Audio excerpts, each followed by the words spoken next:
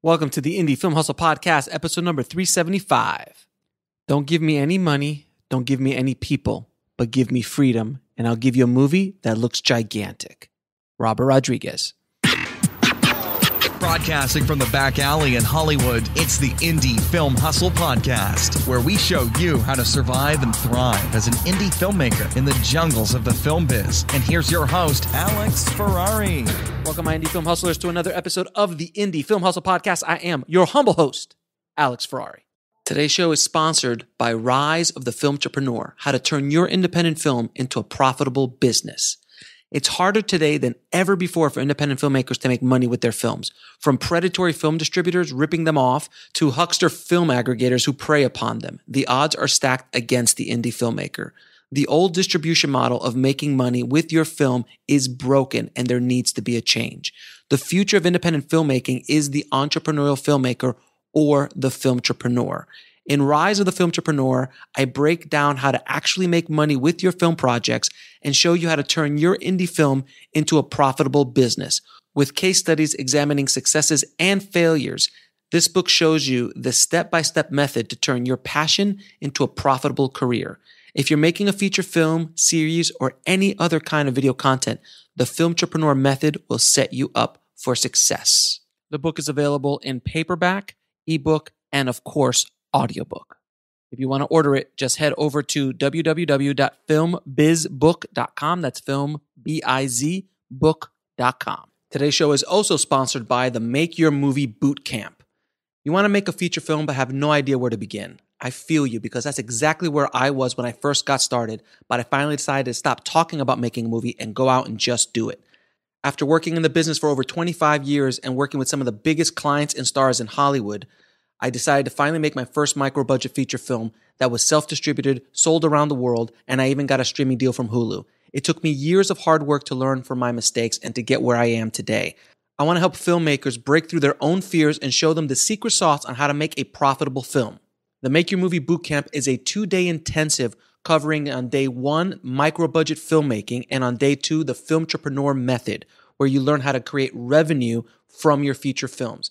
We cover everything from fleshing out your idea, the screenwriting process, finding money, crowdfunding, directing your film, post-production workflows, marketing, film deliverables, self-distribution secrets, and how not to get ripped off by predatory film distributors.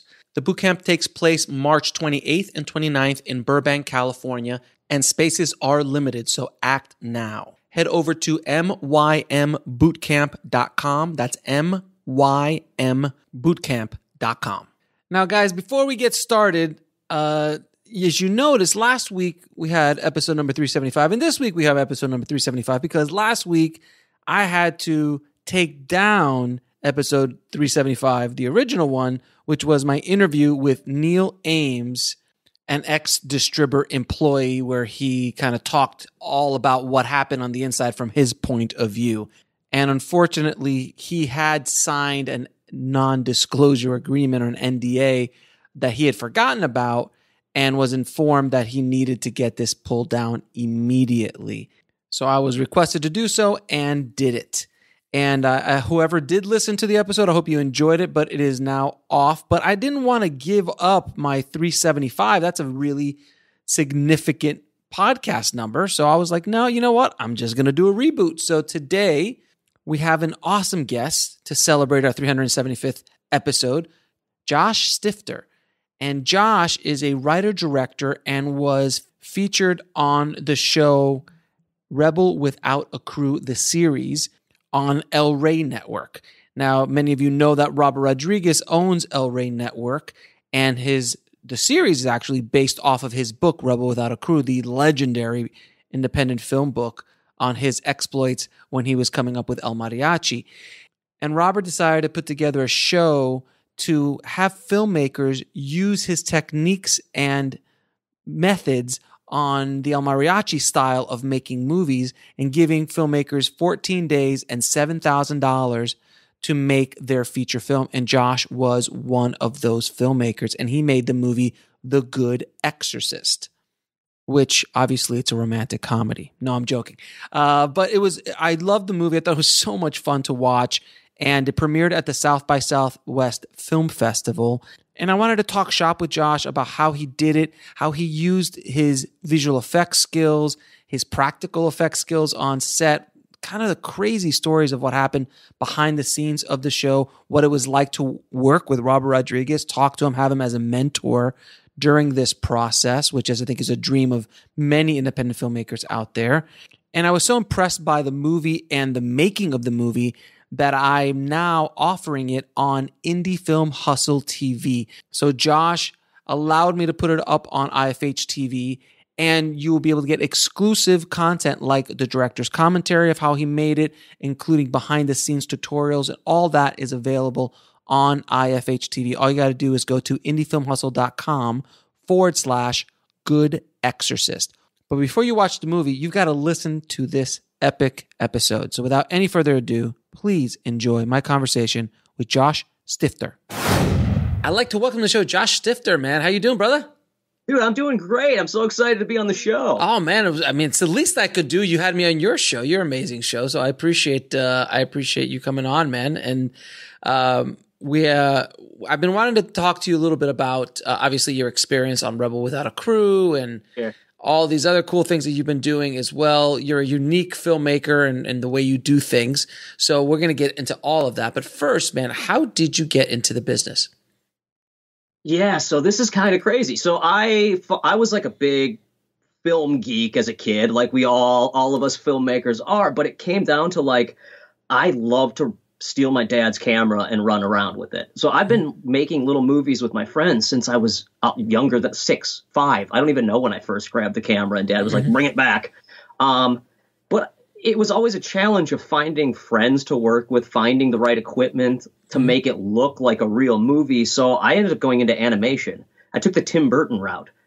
And I just thought, if I can learn to draw pictures, and at the time South Park was huge. So I was kind of just aping that South Park style and stealing like what they did and trying to do my own little cutout things and whatever, kids getting hit by cars or whatever gross thing I could do. And from there, after I graduated, a whole bunch of shorts in high school and stuff like that. And then I went to animation school, and they push kids towards 3D right now. It's all about video game design because there's so much work in video games. Right. And it just wasn't for me. I graduated with a degree in animation, but all of the jobs that they were trying to place me in were video game design. Just did nothing for me. I can't tell stories in video games as an animator. Like, there's other people telling those stories. So what I did was I just hit the internet. I started sending things up via Twitter. The early days of Twitter and Facebook, there was no Instagram at the time. There's probably still a MySpace at that point. And I just started sending it to anyone who I respected in the industry. And Kevin Smith picked up my animations and dug them.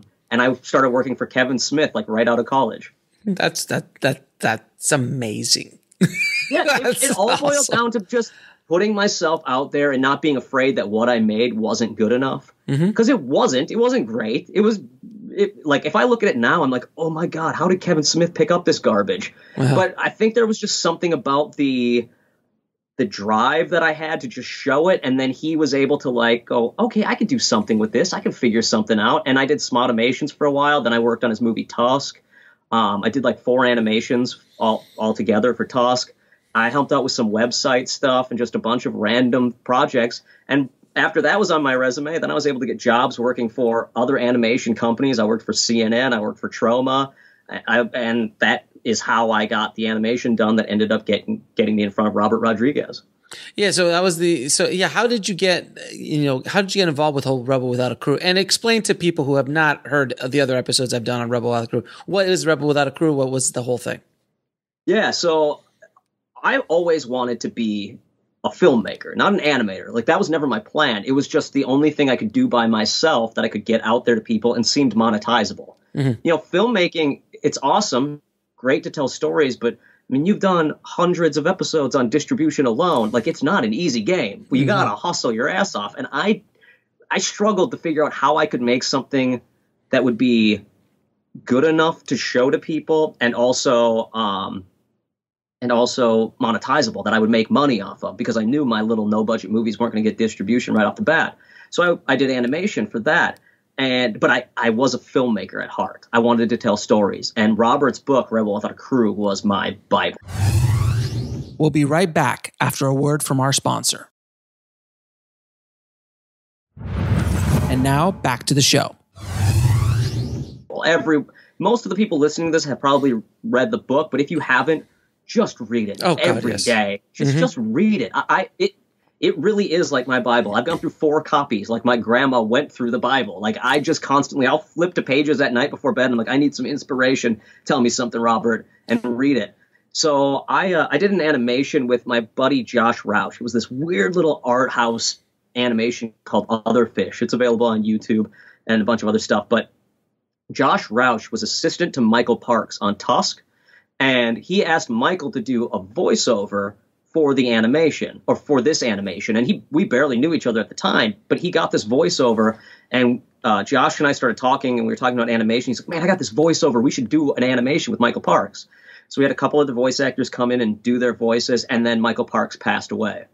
And we finished the animation, and then I had Michael Parks' essentially his last performance. And I felt like people needed to see that, because Michael Parks was a legend. He is, yeah, and, absolutely. Yeah, and I thought of Robert, and we showed it to Kevin, and we showed it to people who had worked with Michael. But the only way I could get it to Robert was through El Rey Network.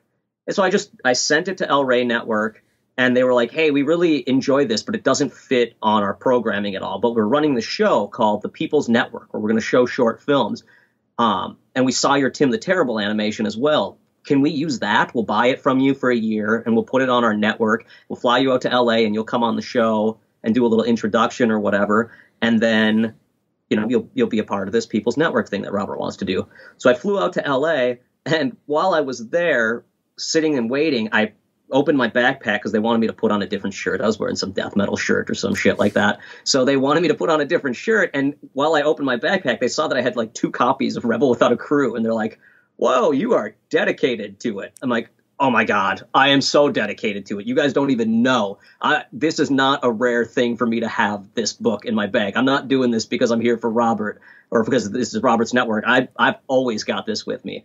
And the showrunner of that show was like, well, we're working on this other show called Rebel Without a Crew. Have you ever done any live action stuff?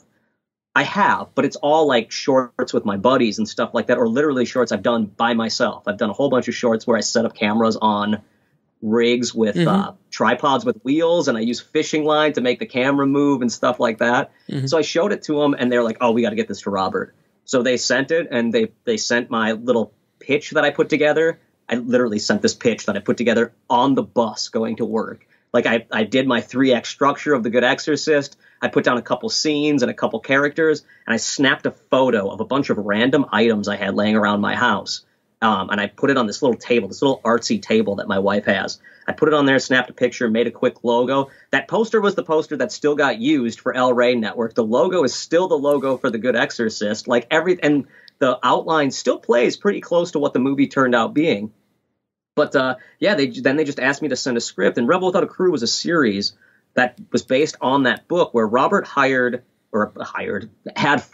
me and 4 other filmmakers come out and make a feature film for $7,000 and shot in 14 days. And then we had like 2.5, 3 months to edit, do visual effects, do sound design, do everything. Nice. And then you were part of that. Yep, I was one of the 4 filmmakers, and I made a feature called The Good Exorcist, a silly little horror comedy that, I went into it going like, I have to go on reality TV. This is probably going to be miserable. I am not a reality TV guy. I'm a dad from Minnesota. Like, I do not fit the mold of reality TV. Right. And I know they're going to be like trying to work in these stories for me, and there's going to be a script. There really wasn't a script at all. I was blown away. This was way more like a docuseries than a reality show. Yeah. So the thing I love about the show, because there was someone who sent me a link to it. I'm not going to say who, but there was someone who sent me a link to the show. A really like handsome, smart man. With maybe glasses and a goatee. But I actually watched the entire thing. I just binged it because I had been dying to watch it, and I didn't get El Rey at the time. And I watched the entire series. Like, I mean, literally, I was like I knocked the whole thing out in a day. Like, I was I remember you messaged me. I was like, I'm done. This is amazing, because I was so addicted to it. And knowing some of the players, knowing you and knowing Alejandro in it as well, was fascinating to watch. Then I called you up. I'm like, so really, what happened here? And really, what happened here? And I called him too. I'm like, so what was the thing that happened here? But what I love about the show, honestly, is because I was a part of the process of Project Greenlight. I made it into season 2, just in the opening credits. It's a very, very horrible experience. But I went through Project Greenlight, and then I also got to the very end of the Steven Spielberg reality show called On the Lot. Oh yeah, you did. I didn't know that. I watched it. My buddy Andy Hunt was on it. Yeah, well, I got to I was in the final. I was one of the final guys that I flew in and I did the interviews and everything like that. So. And I've always kind of like passed by the reality show thing. I would have killed to be on something like this back in the day. But what I loved about it, there was no drama. There was a little drama because it's filmmaking, but there was real no drama for the most part. Yeah, it was not. It wasn't like designed or like, oh, I'm gonna backstab you or this or that. No. there was a little bit of storytelling, but generally speaking, it is a love letter to filmmakers. It was a wonderfully, wonderfully put together show, and you guys were awesome. And you could just see the stress on your faces. Yeah, and it's funny because like some of the things that like the things that are shown aren't maybe necessarily exactly how it played out. It's still reality TV. They're still like coming up with concepts. I thought it was really funny that my sort of story element was, Josh's cast is having too much fun, and he's getting mad about all the fun that they're having, which is like, okay, that's not really how it went down. There was like a split second where I'm like, you guys, we got to go to lunch in 5 minutes because of union rules. So let's just get this knocked out of the park. But there was no like face that I'm making where I'm like, that was just a random face I made. Yes, because the film is called The Good Exorcist, but yet we can't have any fun. So exactly. It doesn't really play. But generally speaking, it was a very well put together show. And oh my God. And I still love it. I love when people watch it because I think it's a blast to watch. I mean, it is a love letter to that indie process of just running and gunning and getting shit done. And it's so fun because when you watch it and like when Robert shows up, it's literally like God. Like, it's like a God from Mount Hollywood, indie Hollywood, if you will, shows up, and it's like he's so chilled, he's so mellow, because he's seen it all, he's been through it all, and he really cares. At least that's the perception that I got from watching it. That there was he cares about you guys and cared about the process. And anybody who's listened to the show knows that I'm a fairly big Robert Rodriguez fan, and I'm a bit older than you, so I was around. How old are you? 34. Yeah, let's just say I'm a little bit older. Let's say that I was around when Mariachi hit. Sure. I have the first edition of Rebel Without a Crew, and I studied Robert constantly. I even mention him in my book, the Shooting for the Mob book. I actually do a whole Robert Rodriguez story of how I called him when he was at Columbia. Nice. at Columbia Pictures. So, and pitched myself as I'll do anything for you. But anyway, that's an embarrassing story. But I'm a huge Robert fan. So just watching that and watching how you guys interacted with him was just so cool. He was a guru in as much, and he still is the thing about Robert is he really is like the sweetest dude in the world and really cares about filmmaking and indie filmmaking and trying things and just going for it. He doesn't want to play it safe ever. And he pushed that on us. Like, don't play it safe. Go for it. I do love the scene where he comes into my set as I'm shooting, and you can just see on my face where I'm like, oh man, I'm really trying to get done today. like I can't. I love you, Robert. I just can't. I don't have the time for this right now. I know. I love it and I hate it. And you can hear someday I'll release this, but in my footage as I'm filming, I go, I guess we'll cut. And then under my breath, you hear me just go, why fucking now? And I wanted to hang out with Robert. I love talking to Robert. And one of the beautiful things about the behind this, or the one thing I can say about the behind the scenes that you don't see on the show is Robert is a film geek. And he and I would sit and talk about like the nerdiest stuff. Yeah. They had they were running a drone on an A60 or with an A6300, which is what I shot my second feature Greywood's plot with, or 6500, whatever. The Sony with the amazing, the amazing autofocus, so that on the drone it would just look amazing. And Robert asked what it was, and I was like, oh, I know. And I just like went on this tangent about the A6300 and how I used it to film Greywood's plot and all this other stuff. We'll be right back after a word from our sponsor. And now back to the show. Which I had started filming before we went to Rebel Without a Crew, failed miserably at, and then as soon as Rebel Without a Crew ended, the first thing I said to Daniel was, dude, we've got to, and he goes, yeah, I know, we got to finish Greywood's plot.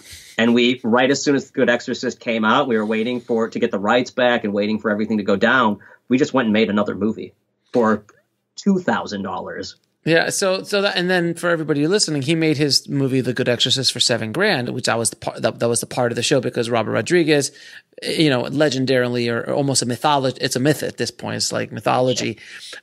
He's like what's his name, Bunyan, the guy who cut down trees. I mean, he's become a mythical person. He made his Fume El Mariachi with $7,000. That's what the show is based around.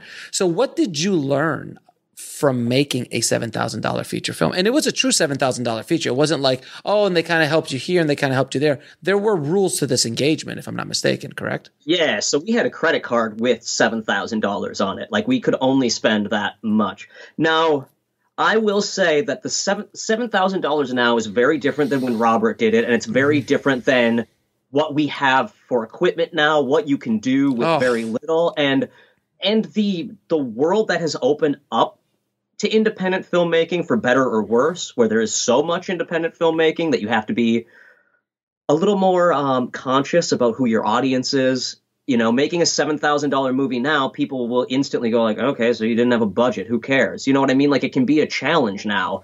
What impresses people is when you show them something and you go, I always have my trailer on my phone so I can go, check this out. I made this for $7,000. I made this for $2,000 because they see the trailer and they go, oh, I'd watch that. You made that for $7,000? That trailer cost you $7,000? No, the movie cost me $7,000. So one of the big things I learned is, number one, no one cares that it's $7,000 until they care it's $7,000. So until they see it and go, how did you do that for $7,000? They don't know. They don't care. Budgets mean nothing. So trying to sell your movie on the budget means nothing until you get eyes on it. It's a great story for your Q&A afterwards. It's a great thing to build towards, but it isn't your sales pitch. Your sales pitch is, I made this kick-ass thing. Now, that's what Robert did back in the day. It's not really any different. Robert didn't go to the studios and go, when he was going door to door in Hollywood over Christmas, and go, hey, I made a $7,000 movie. Do you want to buy it? He went there and he told them he made a $30,000 movie or a $20,000 movie. He tested the waters. He showed them his trailer and in hopes of getting more money for his next movie. It's the same thing now. Yeah, it's a whole different world. When he did it, no one had ever done anything like that, at least, and they actually used that $7,000 price tag as the marketing campaign back in '91, because in '91 the studio did, not Robert. No, because nobody would show up to a studio meeting and go, I made my movie for $7,000. He would say, I made a movie for $50,000. I made the movie for $60,000, which is still an obscene number back in 1991 because it was shot on film and everything. But then later the studio's like, wait a minute, we've got something here. And they marketed it as a $7,000 film. And nowadays a lot of filmmakers, I talk to them all the time. They're like, hey, we shot on an iPhone. I'm like, I don't care. Hey, we shot this movie, for $3,000. Don't care. Like, it's not no one cares. They only care once they care, which means they have to watch it and they go, wait a minute, you made this for now all of a sudden it means something. But to lead with that, like, there's filmmakers that I'm like, oh, he shot a movie in 2 days. No one cares. I've shot I know somebody who shot a movie in 90 minutes. It doesn't matter. It doesn't matter. It's all about the story. But back then, different conversation. You could use that as a marketing ploy. Yeah. And $7,000, he spent like $6,000, a little over $6,000 on film stock. Like, in the actual movie, he says he tells this to, like, I was just talking to him the other day because he saw Greywoods and was talking about the fact that he was impressed it was done for $2,000 or whatever. I mean, he asked and then I told him it's a bogus number. I have no idea. because I did the editing, I did the directing, I ran the camera, I did the visual effects. There's a visual effect in almost every single shot of the movie.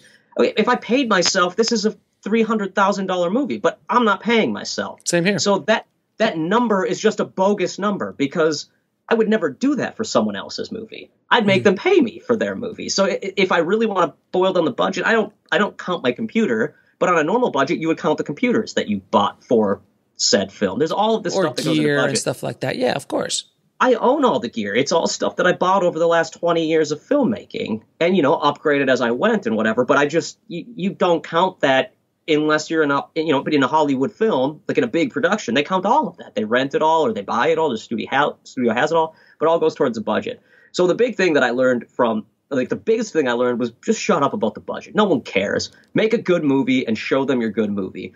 And the other thing I learned is there is no such thing as a good movie or a bad movie. There is just a movie, and you need to put yourself on the screen and get it to the right people, because the right people will care about it.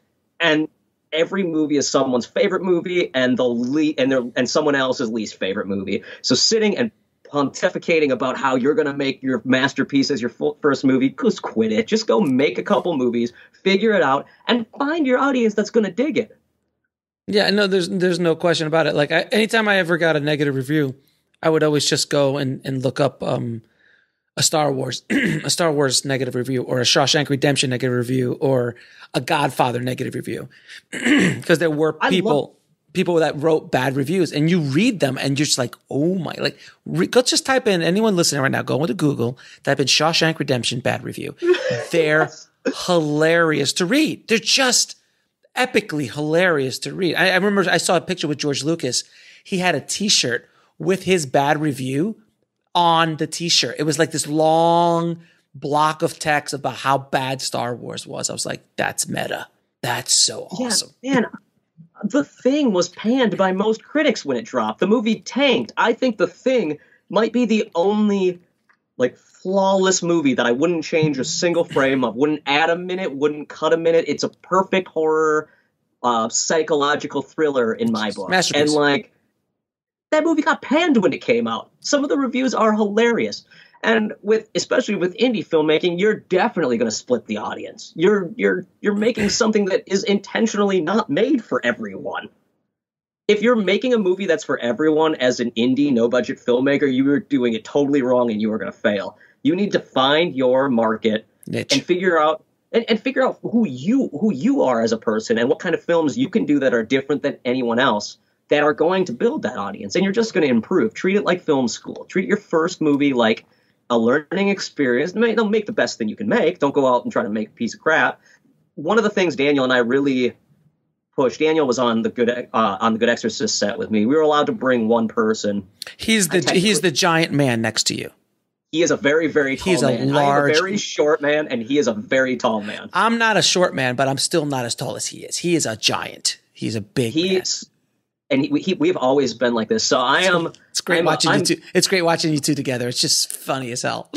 I'm 5'4" on a tall day, and Daniel is 6'7". So the two of us he's a feet over me, 6'6", 6'7", something like that. He just towers over me. And that's one of the things.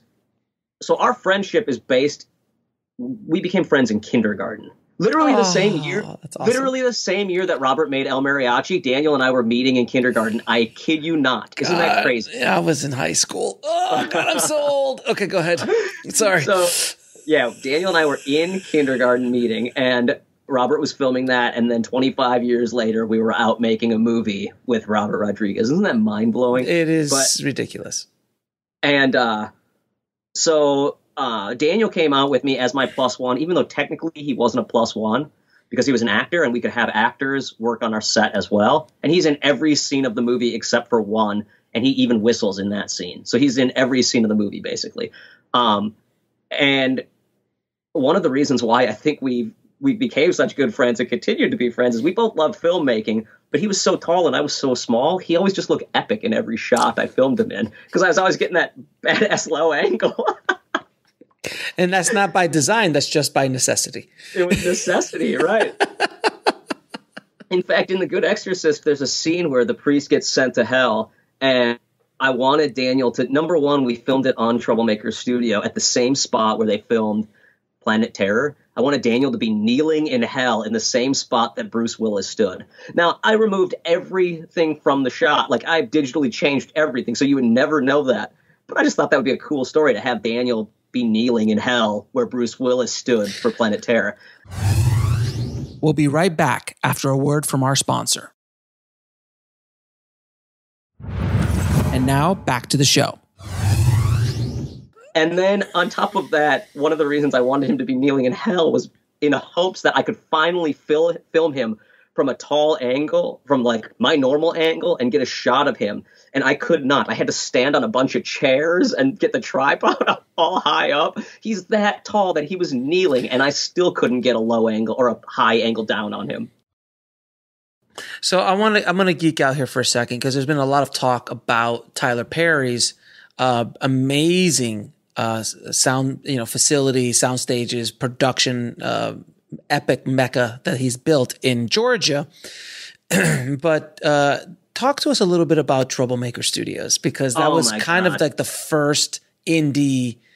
He like, again, I'll say it again. Robert's a god, and he's a mythical guy, and what he was able to do with creating what he's created over in Austin is pretty mind blowing. So can you tell us a little bit about what Troublemaker Studios is like, and how it's worked in with El Rey and everything? I just want you to tell the story, because I really want filmmakers to understand that it's a possibility. You can take your stuff to the next level. You can. So that was one of the things I wanted to bring up, is you can dream big. Like, legitimately, I have no dreams, or the kind of filmmaker I am, a $250 million movie doesn't sound fun to me to be a part of. That sounds really, really, really, really, really hard and a lot of pressure. Sitting on the Alita set, editing my $7,000 movie in a $7 million like area. So this like section of the Alita set cost $7 million. I don't know if I'm supposed to say this, but I'm going to anyway. Sure. I snuck onto it a few times with a director's chair and would edit my movie on the Alita set, even though I wasn't supposed to be back there, because I thought it would be cool to have this memory of making a $7,000 movie on a $7 million set. Mm-hmm. But what Robert has is it's an old airport. You can look this up. You can see it on Google Maps or whatever. It's this big airport that he's turned into a giant green screen. He has all the studio space. He's got everything there. He makes his movies there. They shot Predators there. If you look at the behind the scenes on Predators, you can see Predators. Yeah, that's what it's called, right? Mm-hmm. Predators. It's called Predators. Yeah, okay. And they set up, instead of filming, in the rainforest, they created a rainforest in his back lot, and there was still pieces of it while we were there. In fact, I was hoping to get that lot for Predators in the background of The Good Exorcist, but it was just too far away and too dark. They filmed Planet Terror sequences there. They filmed the green screen is where they filmed all of Sin City. Alita, they had the big soundstage there for Alita, and you can actually go and watch a behind the scenes. I think might be on El Rey's YouTube page, or maybe Robert's YouTube page. It's on someone's YouTube page, but there's this really, really great behind the scenes that Steve Joyner put together. Steve Joyner is like Robert's, he's his prop maker, but he's also just, I never felt, even talking to Robert, I talked to Kevin Smith, I talked to Robert, I never felt like I was in the presence of someone that was bigger than me. Like, not like everyone's bigger than me, but like, was doing things more important. I always feel like we're all just kind of filmmakers doing film stuff. There was a moment where I was talking to Steve Joyner in his office while making The Good Exorcist, and I was holding and talking about how you. I'm sorry, you were holding what? You broke up for a second. You were holding what? A Hattori Hanzo sword. Nice. From Kill Bill. Literally holding a Hattori Hanzo sword because Joyner made them. Mm-hmm. So I'm holding one. They're all over at the Troublemaker Studio. Holding one of those, eating a salad. Well, Steve Joyner is telling me how they used methyl cellulose in the Alien movies and how I could use that on my monsters. And I was like, this is the most insane. I'm in presence of someone who has done things that I have never dreamt of. Like, it was just a crazy moment. But that's the kind of stuff at Troublemaker Studios are the Steve Joyners, the people that you just are like, oh my God, Robert surrounds himself with the masters, like the best people in the world who can do things where you're just like Nina Proctor, who is his costume designer. She was in the show. She's the one who kind of walked us through wardrobe. And folks, the other thing you'll learn is when you go in to make a feature film and you're under pressure to make a feature film, there are things that you do not know, and you will rely on anyone who can help you in any way. I do not know wardrobe at all. I literally wrote the movie The Good Exorcist because I could put my best friend in a priest costume and he'd never have to change. I have wardrobe every day. It'll end up stinking after 2 weeks, but I don't have to change him out of it at all. And Nina helped me through all the other characters and what they could wear. And I relied on the actors. They will read the script. They'll figure out what their character would wear better than I could, because I just did not have the time or the patience to sit down and go like, what shoes would Stanley wear? And Avery figured it out and showed up to set. Stanley is kind of a goofball in the movie. He showed up to set one day with one pant leg rolled up. And I was like, that's funny. Why do you have one pant leg rolled up? Thinking he was just going like, I don't know. I figured a character in Dumb and Dumber would do it. Mm-hmm. And he's like, well, here's the thing. I figure Stanley works on a ranch. Okay.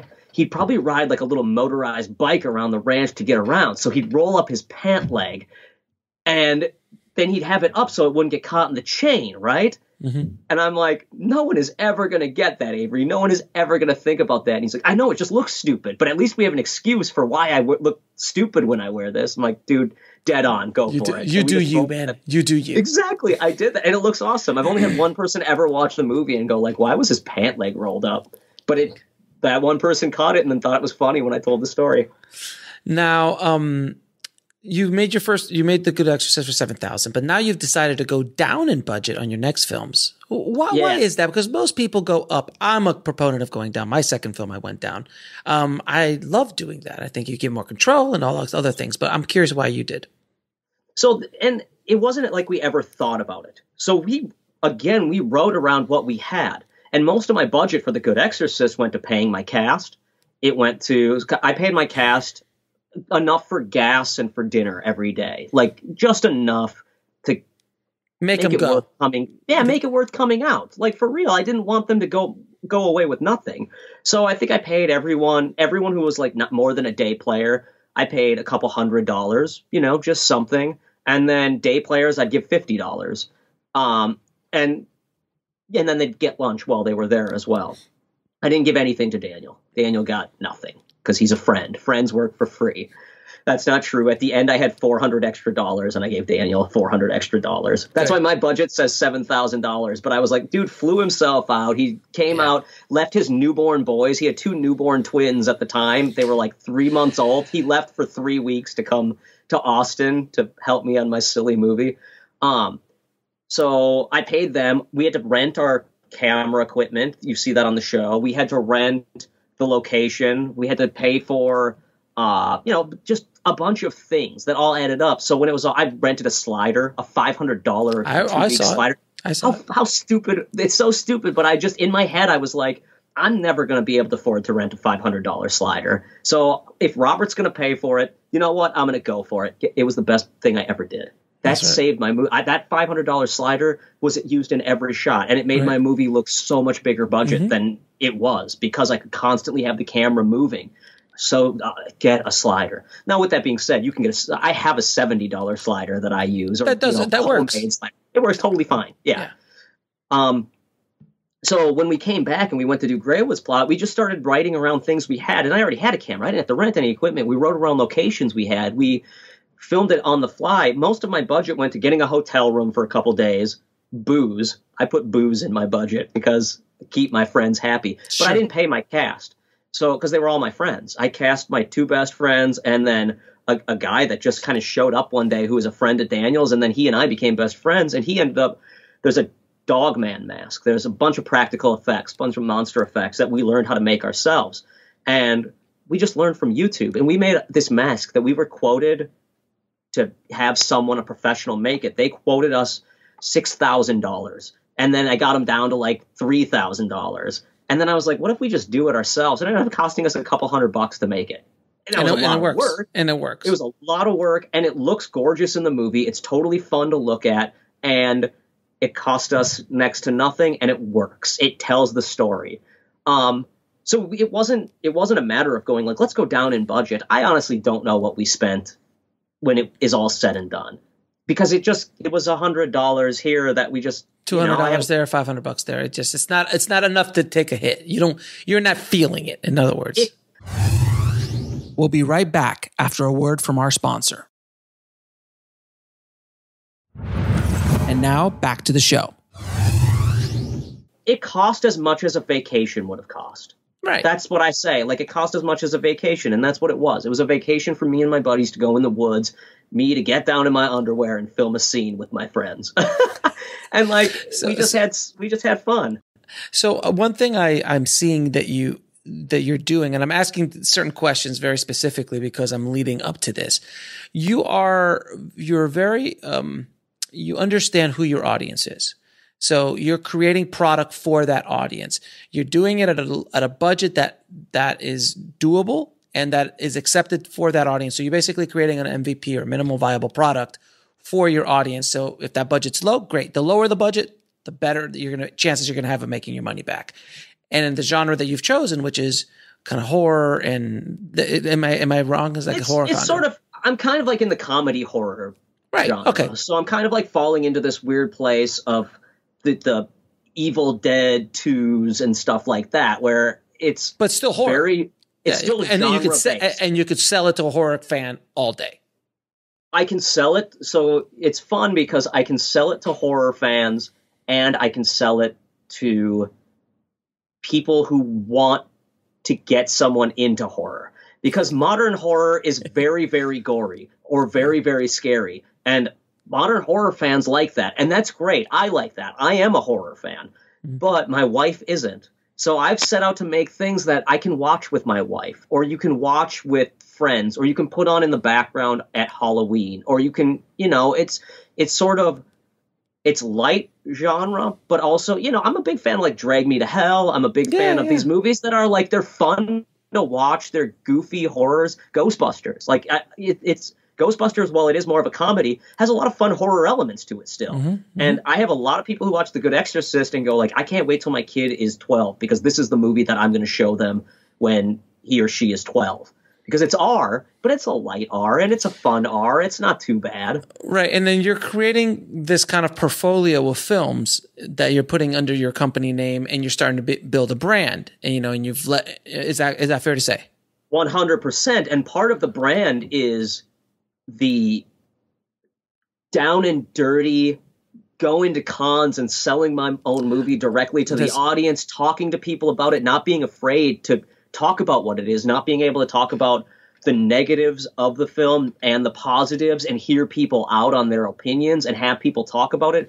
I make these first 3 features that I'm working on. I call them my Rebel Without a Crew features because they're literally just taking what Robert taught in the Bible of filmmaking and putting them to practice and seeing what happens in this era, it's very similar to what the Duplass brothers did in the 2000s. It's very similar to there's a lot of indie filmmakers. They're just finding this way to build off of it. And there are a lot of horror movies coming out right now, and they're very, very, very good. I can't do that with no budget. So what I have to do is find a specific audience for this type of horror movie. The Good Exorcist is a comedy horror. It's more a comedy than it is horror. It's a very watch. Greywood's Plot is more of a body horror mixed with comedy, but it's fun for the independent film audience to watch. It's black and white. It does weird stuff. It's the kind of movie you can watch and go, you'd never call it an art house movie, but you'd never go, this is a blockbuster horror. Right. It fits into this weird mold of not quite David Lynchian, but not for, it's not something you really want to, you wouldn't show your mom this. You kind of, if you're a filmmaker, you'll get it more than anyone else. Or if you're interested in film, especially older films, it's sort of that thing. And then Scumbag, my third movie that I literally went into production this morning on, is, I mean, I've been in pre-production for a year now. I'm finally getting going on it, but it's a movie I'm making 100% by myself. I've set up camera rigs all over my basement so that I can have cameras on, motion sliders that are like timed and stuff like that. So, and this is kind of more it's more of a horror, straight up horror movie, but it's still very strange. Obviously, I'm making it by myself, so it's going to be strange. But it is. These three are Rebel Without a Crew movies that I know my audience, and my audience is the people who want passion. Yeah, and the one thing, and you're also, I've saw some pictures that I don't think you posted or something on Facebook where you're at the Comic-Cons, you're at the horror cons. All of them. Right, and you're selling your wares. You're selling, what are the products that you have for these films other than just the films, or is it just the films? So I like to make stuff. I love selling T-shirts. I love selling everything because people like to be a part of the brand. They like to be in on something, and I'm not making something that is going to go out to Walmarts and Red Boxes necessarily. Now I'm going through different film distribution, many of which I owe to you, my man. You have helped me more than any. You've helped me probably in post-production way more than Robert Rodriguez did in post-production or in post-production. Like your podcast, the things you talk about, like learning about, dude, it's been so helpful hearing your talks with Linda and all these other people. It's been crazy helpful. Thank you, so man. I've been able to take that and sort of figure out what my way of selling it is. And I realized I love marketing it, but most filmmakers hate that part of the process. Dude, my favorite part is sitting behind a booth and having someone going up to me and going like, dude, I love this art. What's The Good Exorcist? And them walking away and tweeting at me the next day, dude, I watched The Good Exorcist. It was everything you said it was. Or it was, we loved it. My wife and I sat down and we cannot believe what you were able to make. That's amazing. Or the people who go on IMDb and are like, what a piece of garbage. I love that too, because they sat down and watched it. And I tell them, if you buy the movie, if you like it, amazing. Show your friends. If you don't like it, amazing. Give it to your friends. Like, just give it away. Like, do something with it. Like, I don't care. Like, just put it out in your garage sale and sell it to someone else. Find a way to get it around, because that's, to me, the fun of it, is hearing what people think of it later. So I didn't specifically own the rights to The Good Exorcist for about a year. Yeah, exactly. Because El Rey did. Yeah, there was this weird middle ground where no one was really saying who owned it. And the paperwork was kind of fuzzy because, they made the reality show, but they never really thought that much about what the movies would do when it was all said and done. That's a weird thing to make for someone else and whatever. We knew it would air on El Rey. The whole point was to have it on Go 90. Like, we thought it would be out for free for the world to see and we could market ourselves and whatever.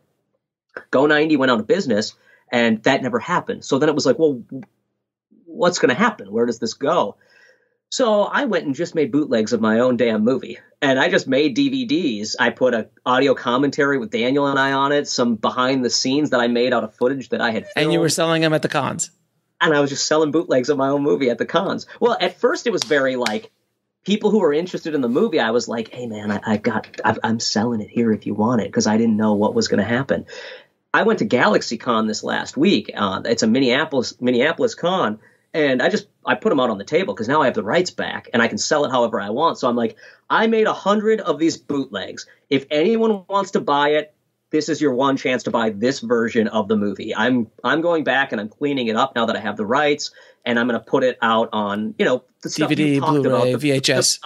I'm doing VHS. You've got to do the VHS, dude. You've got to do the VHS. And, with Film Hub and with, we talked to Indie Film Rights and Troma Now, and we've talked to all these people that you've sort of kind of put me in contact with, because I never would have heard of Indie Film Rights. I probably wouldn't have heard of Film Hub. I had worked with Distributor. We all know how that went. So now I'm terrified of anything. I haven't heard. What's going on? So that's the only group I'd ever worked with was Distributor. So, and that was a pain in the ass to get the stuff that I had done with other companies now off of it. So you've helped me with that as well. Great, man. But so, we've got Film Hub at our disposal. We've got these other things. So everything's sort of, I don't want to say like you can see, I don't know when this episode's coming out, but I don't want to say you can see it on Amazon Prime yet because we're in QC processes and all this stuff. And you never know when things are going to come out, but hopefully very, very, very soon. Okay. And that The Good Exorcist is there, but I put these 100 copies of the DVD out on the table and it was like, anyone want to buy this thing I made? Like I had the Rebel Without a Crew poster behind me. I saw it. I saw the pictures. And I'm gonna have you send that picture to me. I'm gonna put it on the in the show notes. I want people to see this. Dude, I sold out of 100 copies. Of course you did. How much did you sell each for? People bought them. So I was selling them for just $10, which is a DVD. $10 is not. It's a lot, but it's not. It's bad. So you made $1,000 off that. I made $1,000 off of it. Well, and here's the thing: as people bought it, they ended up buying T-shirts. They ended up buying patches and stickers. We'll be right back after a word from our sponsor. And now back to the show. They ended up tipping me. They were just like, $10 is too little, man. This is a limited edition thing. You autographed it and I signed. The DVD was just like literally a white DVD. So I draw a little picture on it and sign it and stuff like that for everyone. So they'd give me a little extra. I ended up making a little bit of money that I didn't spend anything on the movie. The movie's a $7,000 movie out of Robert's pocket, not mine. So yes, but he's already monetized it enough through. Yeah, of course. Yeah. He's already monetized it. Robert's not in the business of holding down the $7,000 films and locking them up in distribution hell. I don't think that's really what he's about. I was assuming at one point or another those rights. I mean, I understood it. There was probably a windowing. It had to be on air, and they still probably own it for life to be able to be broadcast. Which makes perfect sense. But if you can exploit the other, it was my student film. Of course, the fact that I get to make money on my student film, anything. If I make $20, that's better than most students make on their student film. And I really want people to understand this because this is what I'm preaching in my new book, The Rise of the Film Entrepreneur. I'm really preaching. You are everything you just said is the film entrepreneur method, without question. You identified your niche. You've made the product for low money. You're actually leveraging press and attention that you would have not gotten in a normal $7,000 movie. So you're leveraging that. You've created multiple ancillary product lines that you can sell at these places. And now you're actually exploiting the rights to that film and exploiting that product in other multiple avenues that are non-exclusive so you can continue to spread those revenue streams, hopefully passive revenue streams that you'll keep coming in for years to come. Is that a fair statement that covers everything? It is 100% a fair statement. And on top of that, because I've done all non-exclusives, after, a year here and a year there and whatever, I get to go back to it and see where it's at. So it's the long game of like, well, if The Good Exorcist builds an audience, great. But I can always just keep going with this sort of self-distribution or with these little non-exclusives that will help me get more and more eyes on it throughout the years. So that's the beauty of this movie and I still retain the rights to sequels. I still retain the rights to do an animated series. Merch, lunchboxes. Is huge. Dude, I'm literally doing a lunchbox. Of course I'm literally doing a lunchbox. I'm so excited. Dude, in my book, I talk all about the horror niche because it's such a lucrative niche for independent filmmakers. And they love physical media. They love merch. And if you love what you're doing, I mean, they can smell a money grab, so don't try to do that. But so you really do need to love what you're doing. But if you do, that is an audience that can sustain you if you want to put the work in. If you want to go and hustle the cons and also build up a brand and do all, you can make a living at it. And you could actually, I was going to ask you, like, you have 2 movies now, you're making your 3rd now. So in 3 or 4 years, you might have 4, 5, 6 of these movies that were done at a very low budget that you controlled 110%. You have complete creative control. And now you have multiple revenue streams coming in from all of these. So every time you go to a con, all of a sudden you don't have one movie, you have multiple movies and multiple merchandise and thing. Then of course you could be selling this online. You could be doing other different ways to create more. And I'm assuming there should be an online course somewhere coming online where you're teaching people how to do all these things because you've established yourself as an expert or thought leader in this space based in the horror movie space and show them how you're doing it. So that's another revenue stream you can create. All of this stuff. But you're not, look, the thing is, I'm trying to make a point here, is that you're not going to become a millionaire right now off this. You might. That's great. But you're doing what you love to do. You're putting food on the table, a roof over your head, and you get to be an artist to do whatever the hell you want while you're still providing a service to an audience. And that to me is the dream. Sure, Robert does that on a much larger scale than both you and I put together. But that's okay. It doesn't have to, we all don't have to be multimillionaires working in that sandbox. We can work at smaller sandboxes. My sandbox is different than your sandbox. You know, we all are creating different worlds for ourselves, and the tools are around today that we can do that. So first of all, I applaud you, sir. I applaud a golf clap, sir. A golf clap. I love the golf clap. Yeah, and I mean, and with animation and stuff like that, I've also found out that with one of the things that I use these movies to do is build up, number one, my skills as a director, to learn, like, I put myself in the movie, in the second movie, because I wanted to learn what it's like to, be covered in fake blood or wear a mask or have that process done. So when I'm asking a actress or actor to do that, it's not weird for me. I've lived through the process and I get it. So I'm trying to build myself as a director, but then also finding, like, I've gotten good at visual effects. I've done visual effects on Robert's movies. I've done visual effects on Trauma movies now. I've done visual effects on all sorts of movies coming in. And you've talked about Jeremy Wanick before a few times, right? Yeah, Jeremy Wanick he has been a total inspiration to me, in as much as, dude is one of the hardest working people you'll ever meet in your life. He is so hardworking, and we worked at a full-time job together for like 10 years. So we worked together forever.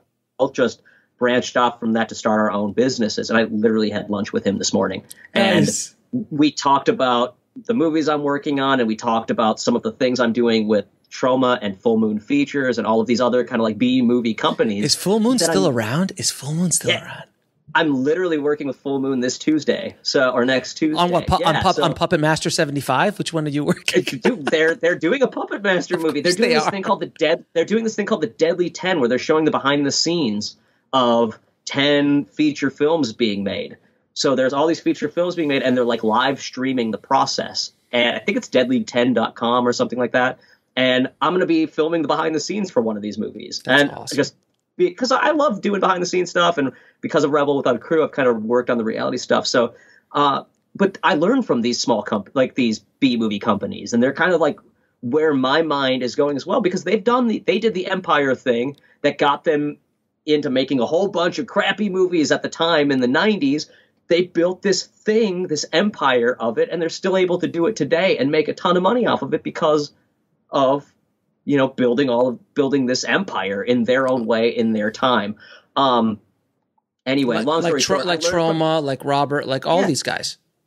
And talking to Jeremy, he taught me sort of this work ethic, and we were talking about how visual effects has been a way for us to both build our brands and build our companies. And I've used animation, visual effects, and just learned over the last 10 years. And now I'm getting to the point where I can direct my own movies and tell my own stories. And in 5 years, who knows where I'll be, as long as you don't rest too long. Take breaks, meditate, figure out how you can survive on getting, kicking ass and hustling, but you need to find your way to do it that specifically works, that doesn't let you be lazy and lets you continue to just kick ass and work hard. Yeah, and just so everybody knows, Jeremy worked on both This Is Meg and on The Corner of Ego and Desire, doing visual effects for me. He's a great guy, and did some amazing work on both those films for me. And he just reached out to me. He was just like, hey man, if you ever need any help, let me know. And I'm like, well, you know what? I need something. And calling back to the beginning of this episode where I said I just reached out to Kevin Smith and was like, hey man, I did this animation. I like your stuff. If you ever need animation, I'm around. The same thing. Jeremy does that with people as well. Part of it is just being in the right place at the right time and not afraid to say that your services are available, and proving that you have services that they're going to want. Yeah, you've also not been able to, I did this too for a long time, obviously most of my career, where I was able to build a post-production company to be able to sustain my filmmaking habit. So it's kind of like, and that's how, and by building that company up, I was able to put a lot of tools in my toolbox that allows me to make a $5,000 movie or a $3,000 movie, because I've had all that education and experience over the years. And you've done the same thing. So if you're not making a movie or not making your money off movies, you are making you're making money off the filmmaking process in one way, shape, or form. And you're learning every day. That's the biggest thing is you got to take, when you get that job in where you're like, oh, I do not want to work on this project, but you need it. You need to take it to pay the bills. Don't think about it like that. Take it in and be like, well, what can I actually learn from this? What's something that's in this process that is going to help me in the future? Because you're going to have to take in a lot of jobs that you probably don't want to take. It's just a fact. Like that's being a filmmaker. That's part of the life is you're going to have to do stuff that you don't want to do and use that to make the stuff that you do want to do. Oh, so sweet. Mm-hmm. Oh, it's so much better. The days like today for this movie Scumbag I'm turning my whole basement into it's about a guy who's trapped in a basement during a mutant apocalypse. It's my Omega Man. And so it's me in a gas mask the whole movie, folks. It is going to be a weird movie. We'll be right back after a word from our sponsor. And now back to the show. And there are mutants that I play, and there are stop motion monsters and hand monsters and all sorts of weird stuff. And it's $250,000, right? That's how much it doesn't cost? Yeah, it's like, well, no, we're like, we went over and we're at like we're just under 1.5 mil. And we laugh, but that is a lesson that everyone needs to understand. That movie you just pitched me, there is a budget threshold that makes sense if you're paying for it yourself, because there's a limited audience for that film. I'm not saying it can't blow up and turn into Napoleon Dynamite or a big, huge monster hit. Sure, right. Everyone could win a lottery. But the point is, this is a small film that's experimental. I shot 100%. I shot a movie at the Sundance Film Festival. That's experimental. It's my version of Ego and Desire, man. When I saw Ego, I was just like, okay, how can I do this for my audience that I've built and push myself to the limit? And the limit, I realized, is every time I said Rebel Without a Crew, every time I say that thing, Rebel Without a Crew, it feels tainted because your cast is your crew. Your friends become your crew. And my friends are better than any crew I've ever worked with. I've worked on some relatively big projects, especially corporate stuff where you're like, how the hell did they get a budget for this big for a Best Buy commercial? You're just like, oh my God, this is my next 7 movies in this budget. And the crew is massive. And so working with my friends, they've become a better crew than any of those productions. They're just amazing. So my only real way of making a movie without a crew is to get rid of everyone. I just have to work by myself.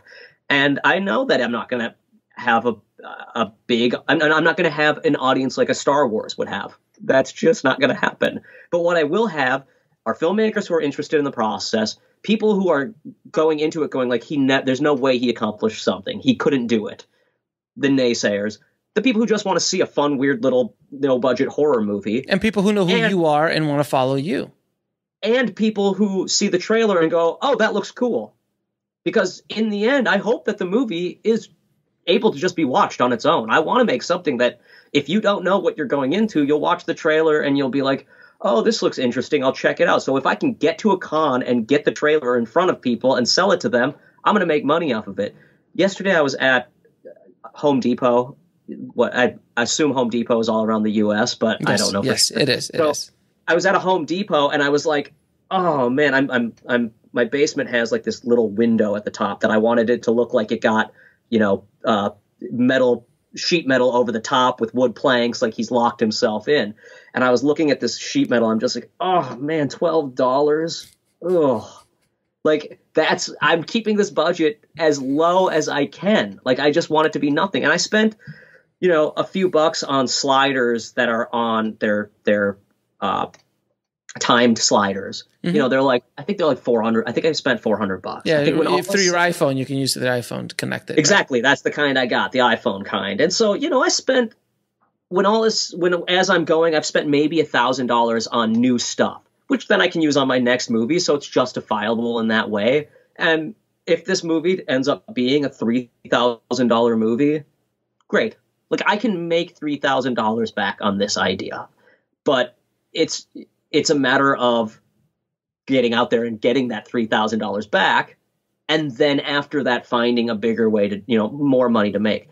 But with that being said, it's also a tax write-off because it's my movie for my company. It's a passion project. I could go on vacation for $3,000, or I could do this. And you can invest in something that can generate revenue for you moving forward. And once you build out these systems, though, once you build out these systems of like, I can go to the cons, I can set up on, my website, I can set up an email list to get, and just, you can build a business. You're building a business. You're building a business around your art, around your films. And that's what we all should strive for, is to do that. I mean, look, again, I'll bring Robert back up. Robert built a business off of his art. It's a massive business. And he was many ways, he was at the right place at the right time in the 90s when El Mariachi showed up. When the opportunity for El Rey Network showed up, he was at the right place at the right time and had the right, everything fell into place. But he's been able to leverage those great opportunities and his great talent and business savvy to be able to build an entire business around what he does, and also helps other filmmakers do the same thing through through Troublemaker. He also doesn't say no. Like, that's the beautiful thing about Robert, is when an idea pops up or when something comes to be, his reaction is just do it. And I learned that from him when I would ask him questions, and I'd be like, do you think I could? And he's like, yeah, you could. If you think you can, you can. You just thought up the idea. Now make it happen. Like, stop questioning it. Just do it. And that is the Robert mentality, is like, someone could go, man, should I make a PG Spy Kids movie after I've made Desperado and all of this other stuff? And Robert, he easily could have said no to Spy Kids. I still think it's his highest grossing film. I think no. Spy Kids. Look, again, being a Robert Rodriguez, Robert File, his empire was built on the back of Spy Kids. Yeah, 100%. I mean, that's what built Troublemaker. That's what built the studios. All of it. It wasn't. Later on, Sin City showed up, but it was Spy Kids that exploded him into a stratosphere. And Spy Kids 3D was massive. People don't remember that was like the first 3D project. That was the first thing shot on those 3D cameras, because essentially they gave him the technology to just mess around with, and he just had a blast with it. He still loved it. Like, when you talk to him about Spy Kids, his eyes light up. They're so much fun. There's so much. My kids have seen all the Spy Kids. They love them, and they're so powerful. And he made so much money. Spy Kids, or I think it's Spy Kids 1 or Spy Kids 3, is his highest grossing film. I don't know. Maybe Alita. Alita might have. I don't know. I'm not sure if Alita passed it up, but as far as like grossing, like return on investment. Oh, no. ROI is Spy Kids. I mean, he made the first one for $30 million, if I'm not mistaken. It was like 20 some million or 27 million, something along those lines. And it grossed just domestically like 140 or 150 million. But then the merchandising, as Mel Brooks says in Spaceballs, merchandising. It was so much. The tie-ins with McDonald's. It was so much money. So much money. I know we got to wrap up, but I got to tell one quick story. Yeah, man, go ahead. So, Rebel Without a Crew, we were like doing, between the making our movie, the reality show stuff, everything that happened, we were just like working 22-hour days. No, like, we weren't sleeping. It was just so much. And I was trying to edit my movie as we went as well. Mm-hmm. So it was just like crazy stressful. And after we wrapped, we had this Sunday where they put us up in a hotel and they were like, shut your brains off, like do nothing. And I had bronchitis. I was dying. There was a moment on the show where Robert like gives me the fist bump because I got sick 2 days before the movie before we were supposed to wrap The Good Exorcist, and I quit. They didn't show this on the show. I quit. I called my wife and I'm like, I'm done. I can't do this. I was like, I hawked up blood in the shower and I was just like, I'm done. I am done. I am sick. I can't move. I cannot finish this movie.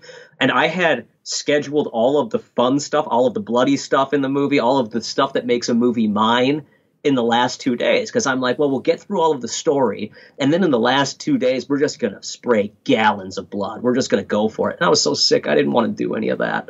So I was dying, and they put us up in this hotel on a Sunday, and I walked into the hotel, and I just, like, crashed on the bed, and they brought us food. They brought us P. Terry's, which is the best burger I've ever eaten in my entire life. P. Terry's in Austin, Texas. Get it. I'm not getting any money back from them for saying this. I just love me some Pete Terry's. And they brought it to the door, and I sat down, I laid down in the bed, and I think I cried. I honestly think I laid in the bed and I just like with tears, you know, that cry when you're so tired that it's just like tears just like rolling down my face. I just laid there looking up at the ceiling, feeling miserable. And I got the strength to grab my Pete Terry's and turn on the TV. And I am not joking. This is 100% swear to God. I turned on the TV. Spy Kids was on. I just turned it on and Spy Kids popped on. I didn't move. I set down the remote and I watched Spy Kids and ate Pete Terry's in my underwear. Nice. A great image, by the way. It's fantastic. Is it image. that?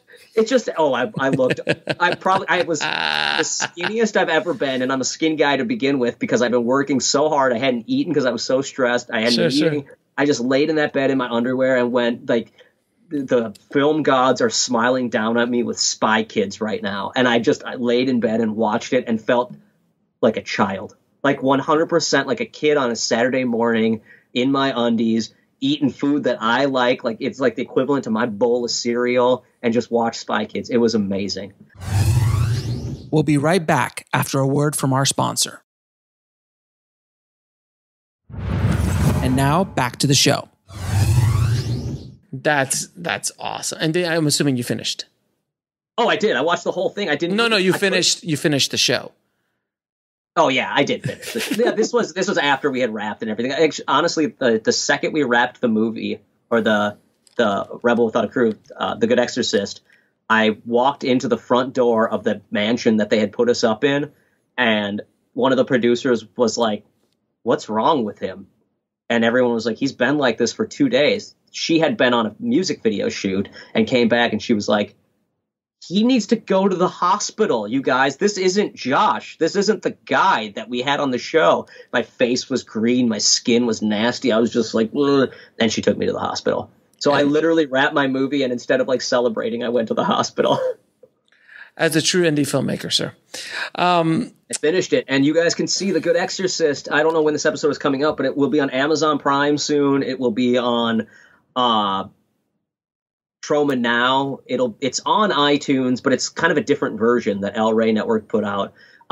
It'll be, if you want to, you could subscribe to my Patreon. I run a Patreon where I show it's my I like the Patreon because I loved the behind the scenes on DVDs back in the day. Like, remember Kevin Smith put out that Jay and Silent Bob Strike Back 3-disc edition that was just filled with fun behind the scenes stuff? That's what my Patreon is. It's my second DVD for everything. I post behind the scenes for everything. And I just constantly am making new stuff. When I see something that I'm like, oh, I never posted this, or someone asks me how did you blow up the teddy bear in The Good Exorcist or kill the teddy bear? I just make a behind the scenes on how I did it, and I talk about it. So you can subscribe to my Patreon right now, anytime that this is coming out, and you will get The Good Exorcist sent to you immediately, a screener of it. That's awesome, dude. Now, before I end the show, man, I wanted to ask you one question. You brought this up in our pre-show interview, if you will. Your attitude change. I felt that was extremely important for you to talk about. How did your attitude change from being the angry, bitter, negative filmmaker, which we all, like I always say, we all know an angry, bitter filmmaker, and if you don't know one, you are the angry and bitter filmmaker. How your attitude change has affected not only your life, but your career and everything you're trying to do. Yeah, so I was the pessimist. I was the negative guy. And my wife still says I'm the pessimist because I am the guy who, when I walk out the door, I'm thinking about what we didn't bring or what could go wrong or what, there's a pessimistic. It's a skill. Yeah, there's a pessimistic attitude in me that's not looking at what positive could happen. Hey, we're going to have fun on this vacation. I'm like, what did we forget? But I was that to the ultimate degree. I used to look at stuff and I would get a job and I would instantly just be like, oh God, I got to do this work, or this is not going to be fun, or no one's ever going to like what I make, or I'm always going to be a failure. And just everything was pessimistic. Everything was pessimistic. And 3 years ago, so I'm 34 now. So it was 4 years ago at this point. I kind of just turned 34 though. So it was basically when I turned 31. So it was 3 years ago, more or less.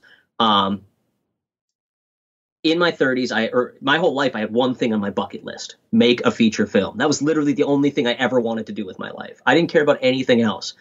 And I had kids, I own a house, I have all of this stuff that is stuff that people would consider positive things, but I never finished my feature film, and it like always dragged me down. And this was like a few weeks before I turned 31, or before I turned 30, and I turned 30, and I'm like, okay, I'm gonna make a feature film. That's the only thing I'm gonna do. And I turned 31, and I was like, dude, you're never gonna do it. Like, if you don't just think positive, change your mindset, and go, let's go make a movie. Let's have fun with it. Let's do this thing. You're always going to look at things negatively. And Daniel, me, Keith, and Strauss went out in the woods, and something flipped in my brain where I'm like, we can have fun doing this, and you can be happy about every project you bring in, and you can think positively about stuff. These last 3 years have been the best 3 years of my life.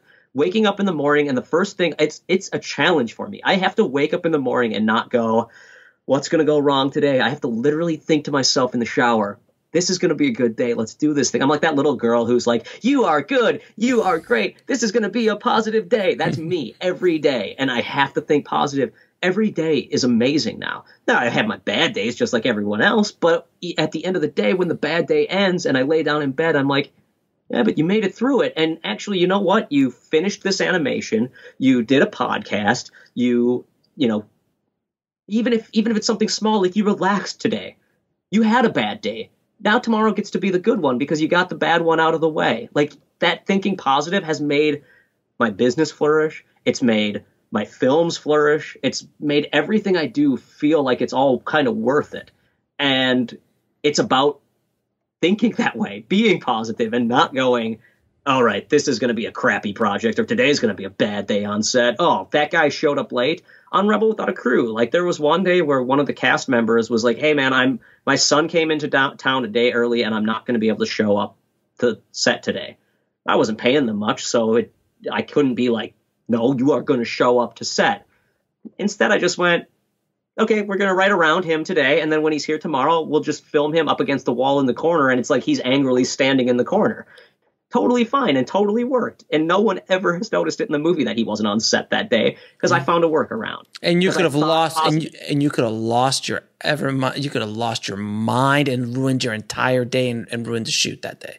If my attitude had changed based on him not showing up, it would have been a terrible day. So I told the story about how I called my wife and I was like, I'm not filming. I'm not, like, that was the day that pessimistic, angry Josh showed up. And I called Daniel and he said, actually, I talked to one of my PAs from the reality crew, and he was like, all you need to do is get to Daniel and you'll change your attitude. And I was like, yeah, Daniel can't show up for another 2 hours and I'm leaving. You guys can't, like, there's no way. He's like, well, what would make you happy? What could you do? Like, what would turn your attitude around? He's like, I see that you don't want to be here. What would change your attitude? And I'm like, you know what? I want to go to the Halloween store. And this was the day after Halloween. So it was like the 90% off day. So I went to the Halloween store and I just bought like 6 gallons of blood and just walked out of there with like 90% off gallons of blood. And I'm like, all right, today is going to be an okay day. And I just found that thing to turn it around. And then I got to set and Daniel was there and he was like, all right, you want me to roll around on the phone or on the floor with a telephone? And I was like, oh, that sounds like fun. Yeah, I guess I'll stay. Let's do that. And that's when we filmed the scene where Daniel rolls around on the floor with a telephone. That's awesome, dude. That's awesome. Well, it's all about that positivity, man. I think there's so many people who don't make anything because they think about what bad could come from it, or the fact that someone's not going to like it, or the fact that, you know, it maybe didn't turn out the way they wanted it to, or whatever. Yeah, get rid of that, man. You just gotta go. You just gotta go. That's going to hold you back every day of your life. Think about the one person who's going to like it. Think about the fact that you finished something that no one else will ever finish. Think about the fact that, you know, tomorrow's another day and you never know what's going to happen. So keep pushing forward. Fantastic advice, sir. Now I'm going to ask you a few questions. I ask all of my guests. What advice would you give a filmmaker trying to break into the business today? Just start right now. Start. Like right now, you are sitting here thinking, as a young filmmaker, you're going like, how can I break into the business? You're never going to break into the business if you're sitting there thinking. Stop thinking and go make a cartoon or go shoot something in your backyard. No one has to see it. Just go do it right now and show it to your friends. Show it to your significant other. Like so many people I talked to, I did a high school, like a Q&A at a high school for this like film. All these students made films that they showed on the big screen.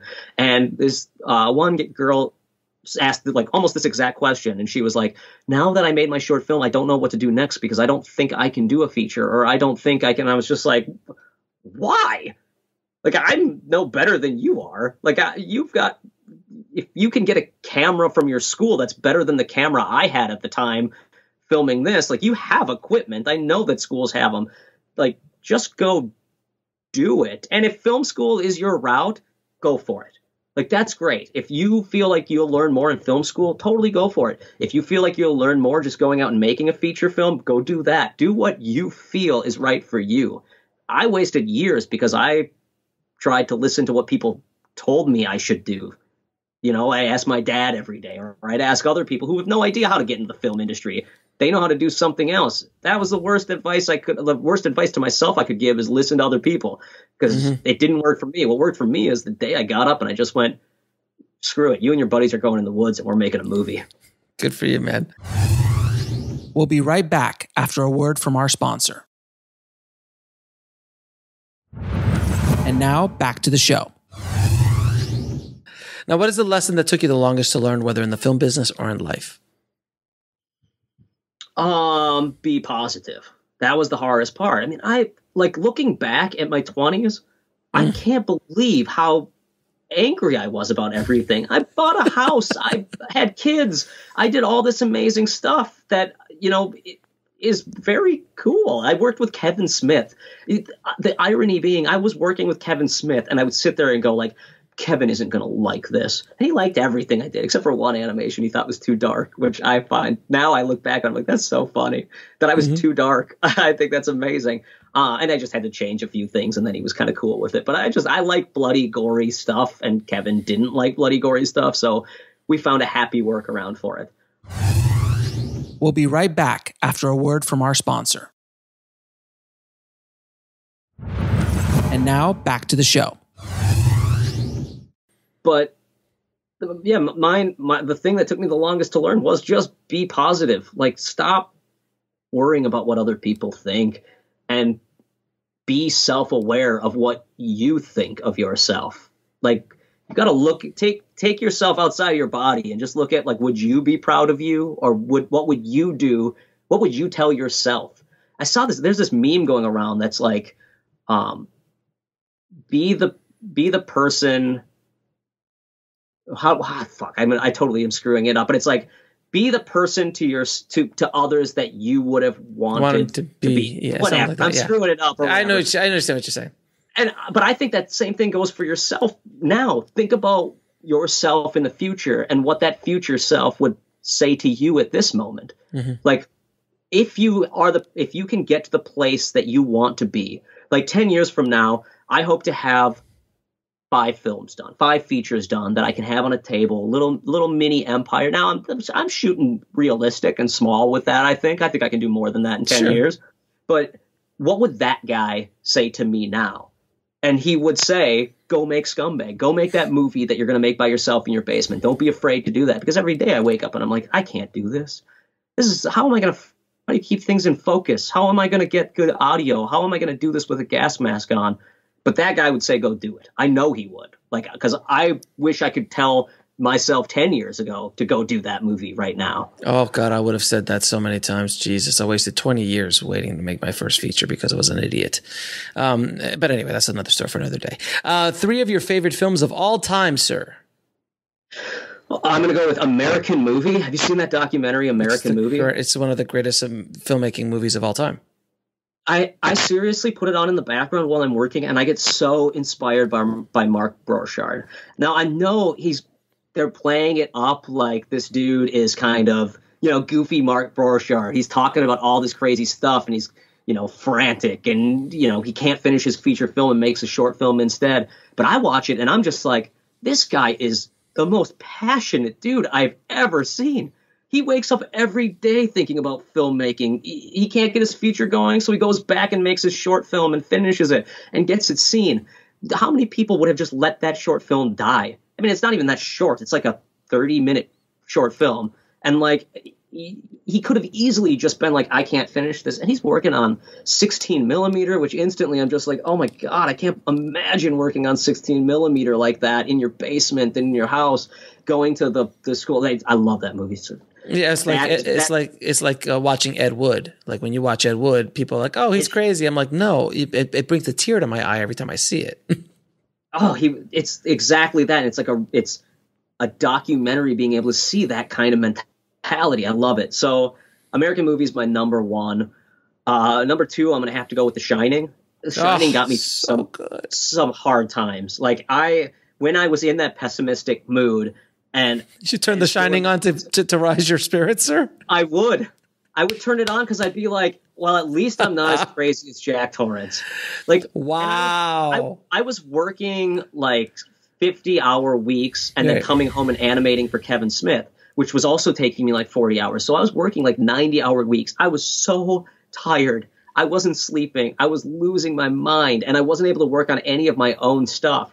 So while I would work on the animation for Smotomation or for Tusk, I would put on The Shining in the background and just feel like, okay, just don't go full Jack Torrance. You can make it. And it really helped me a lot. All right. And your third? And The Thing. The Thing is just perfect. A masterpiece. It's horror. It's fun to watch. The characters are amazing. It's just gorgeously amazing. I love it. And where can people find? I'm not putting Beetlejuice on that list. Beetlejuice is my fourth. I got to just shout it out. Beetlejuice. I had the guy who wrote Beetlejuice on a while ago, and it was great to hear how that. Did you hear that episode? I don't think I have. I can't believe I've missed it. You go to it's on Bulletproof Screenwriting. So it's just sits there and he just talks about how it came along and the whole concept, how it was originally going to be something else, and then Tim Burton showed up, and it was just it's a great episode. I can't believe I missed this. It's crazy. And where can people find you and your wares, sir? Yeah, so I'm right now in the process of updating my website because flushstudios.com is basically just 2 trailers right now. But you can find me on all the social medias. I love social media. I'm addicted to it. I don't even feel bad about it. I love it because I love talking to people. So being able to like get on social media and chat with people and use it as like the old Greek forums. I love that idea of the forum. And each social media has its own little way of being that. So I'm on Twitter at Josh Stifter. I'm on Facebook. It's just me. Come find me. And there's a Flush Studios Facebook. Instagram is at Flush Studios. You can find The Good Exorcist on FatherGill.com. Greywood's Plot is out and about, hitting up festivals and stuff like that. I'm going to have a panel this is a long ways out, but I'll be at South by Southwest. I just found out today, doing a panel for Rebel Without a Crew and some other fun stuff. And I'm all over the place. My podcast is the Flush Studios Podcast. I also have a podcast called The Escalator Pitch that I do with John Brennan from Troma. And yeah, all over. That's awesome, dude. Josh, man, thank you so much for coming on, brother. I truly appreciate it, man. You're an inspiration, sir, to many indie filmmakers out there, myself included. So thank you so much, my friend. Dude, thank you for everything. Like I said earlier, you have been a guru to me over the past few months. Though probably the reason why I missed that Beetlejuice episode is because I'm too busy listening to all your episodes with indie filmmakers where I'm learning so much. It's so awesome being able to learn this part of the process that they don't teach in film school. They don't teach anywhere. The film entrepreneur stuff just helps me. Like all of the distribution stuff has been amazing. So thank you, sir. I want to thank Josh for coming on and inspiring the tribe and dropping those knowledge bombs. Thank you so much, Josh. If you want to get links to anything that we spoke about in this episode, including the link to watch The Good Exorcist on Indie Film Hustle TV, just head over to the show notes at indiefilmhustle.com/375. Now, really quickly, guys, I know a lot of you have seen On the Corner of Ego and Desire, and I've gotten a lot of great response on it. If you happen to have watched it on Amazon or have watched it somewhere else, but can you just please go to Amazon and leave a review, and also head over to IMDb and leave a review there. Not even a review, but just like give us 10 stars or 9 stars or whatever you like, but give us a review. It does help us out with the algorithm and helps get the movie seen by more and more people. So to leave a review for Amazon, just head over to egoanddesirefilm.com, click on Amazon, and leave the review. I really, really appreciate it, guys. Thank you so much for listening. 375 episodes. That is insane. I cannot wait for episode 400, which is just around the corner. Thank you guys so much for making this possible. Thank you so much for listening and spreading the word about what we do at Indie Film Hustle. I truly, truly, truly appreciate everything you guys do and the tribe does for me and for what we're trying to do, the mission that we're trying to have here and help as many filmmakers as humanly possible. Thanks again, guys. As always, keep that hustle going. Keep that dream alive. And I'll talk to you soon. Thanks for listening to the Indie Film Hustle podcast at indiefilmhustle.com. That's INDIEFILMHUSTLE.com.